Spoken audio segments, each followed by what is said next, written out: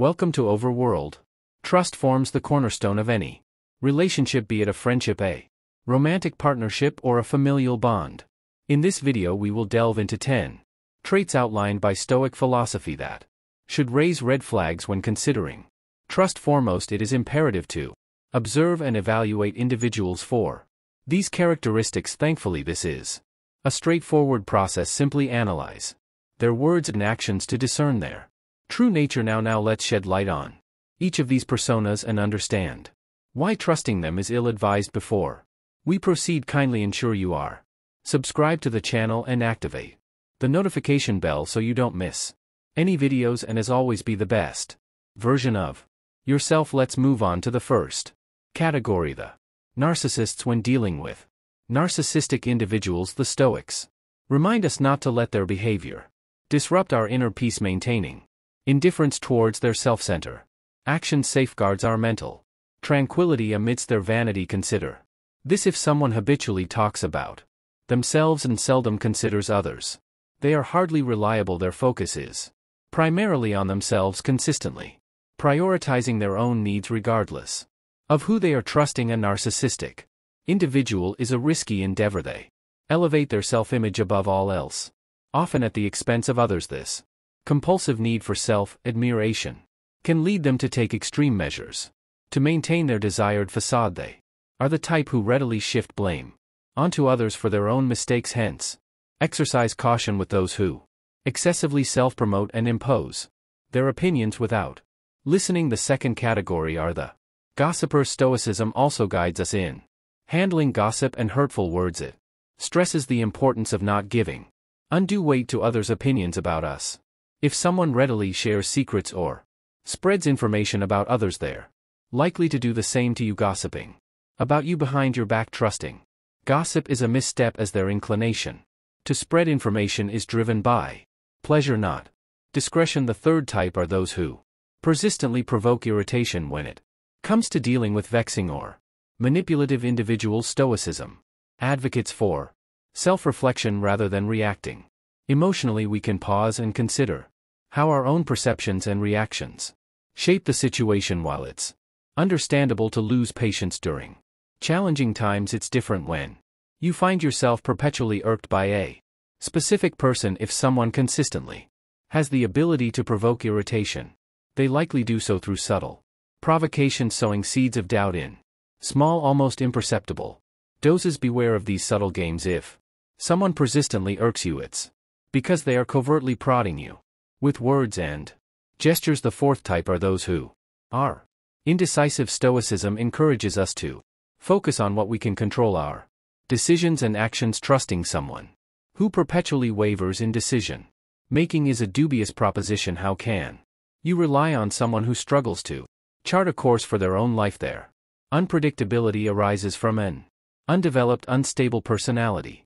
Trusting an indecisive person is akin to entrusting a child with a sharp tool.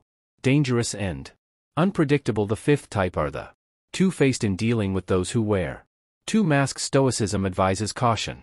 Instead of fixating on their actions, we should focus on nurturing virtue within ourselves. We've all likely encountered individuals who appear friendly to your face but spread rumors behind your back. This behavior extends to others as well. Be prepared for disparaging comments from these two-faced individuals. When you notice such behavior, it's best to distance yourself from the relationship promptly. Don't let the opportunity to master your emotions slip away. The sixth type are the people who are overly curious. Stoicism emphasizes the need to set boundaries in conversations and share information judiciously. Be wary of those with insatiable curiosity, as it can lead to the disclosure of sensitive information.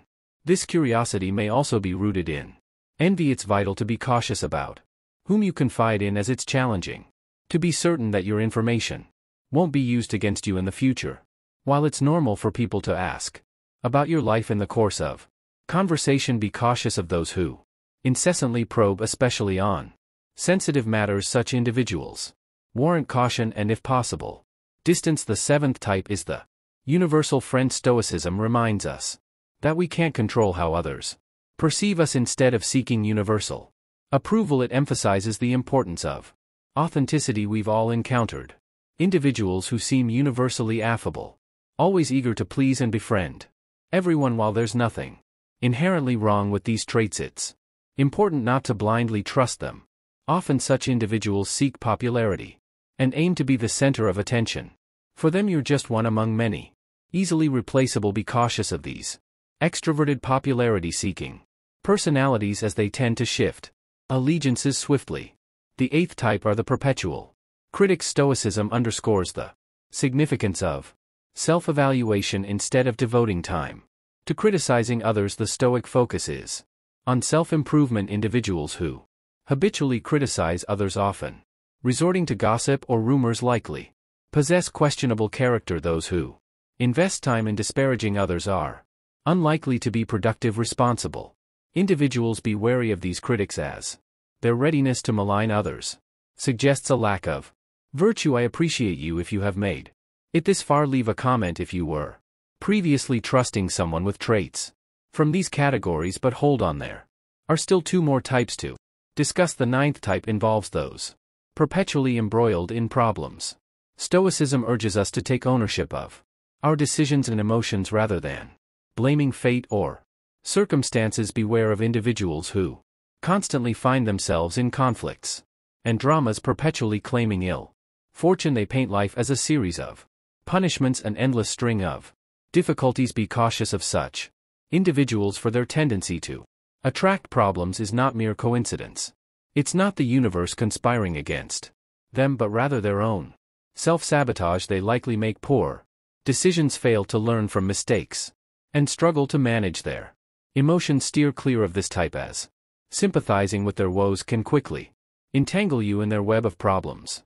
And finally, the 10th type are those who feign listening in situations where people pretend to listen. Stoicism advises assertiveness and, if necessary, distancing ourselves from unproductive conversations. We've all encountered individuals who, when you share an idea or speak, respond with a perfunctory yes or I understand. It's not just annoying, but can be disrespectful at a minimum. A conversation requires genuine attention. If you notice someone isn't genuinely listening, or worse, they're engrossed in their phone or simply feigning interest, it's best to cease talking. Conversing with someone who isn't truly engaged is a futile endeavor. If this happens, feel free to stand up and leave. You're not obligated to spend time with someone uninterested in your thoughts. In conclusion, analyzing these various types of individuals provides invaluable lessons for fostering authentic and meaningful relationships. By integrating Stoic wisdom, we learn to preserve our inner peace, cultivate virtue, practice authenticity, and exercise self-control in challenging situations. Thank you for your attention, and may you find wisdom and fulfillment in your personal journey, and as always, be the best version of yourself.